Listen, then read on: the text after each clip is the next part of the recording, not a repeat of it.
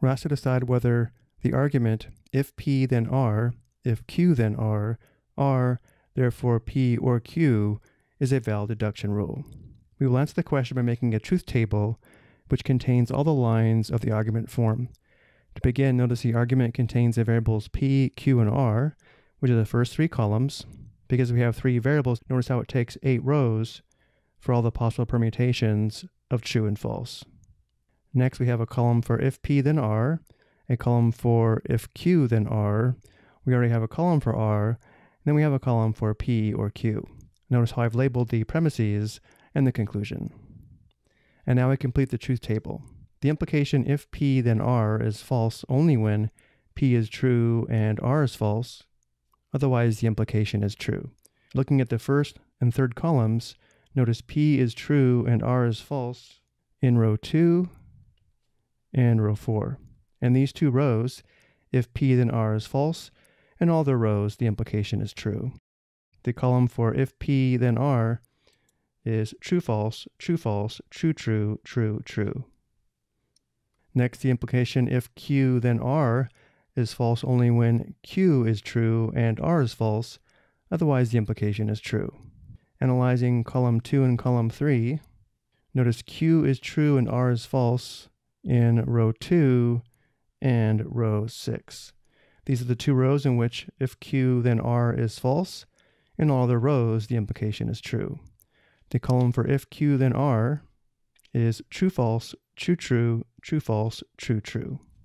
And for the last column, we have the disjunction P or Q. P or Q is false only when P is false and Q is false. Otherwise, P or Q is true. So analyzing the first two columns, notice P is false and Q is false in row 7 and row 8. In these two rows, P or Q is false. In all the rows, P or Q is true. The column for P or Q is true, true, true, true, true, true, false, false. And now for the next step, we find the rows in which all the premises are true, and then see if the conclusion is also true. Again, notice how the premises are in columns 3, 4, and 5. Notice all the premises are true in row 1, row 3, row 5, as well as row 7. And now we need to check to see if the conclusion is true in all these rows. In the first row, the conclusion is true. In the third row, the conclusion is true. In the fifth row, the conclusion is true. However, in the seventh row, the conclusion is false, which indicates the argument is not a valid deduction rule. So again, looking at the second to last row, here all the premises of the argument are true, but the conclusion is false, and therefore this is not a valid deduction rule. But if we analyze the truth table, we can draw a different conclusion.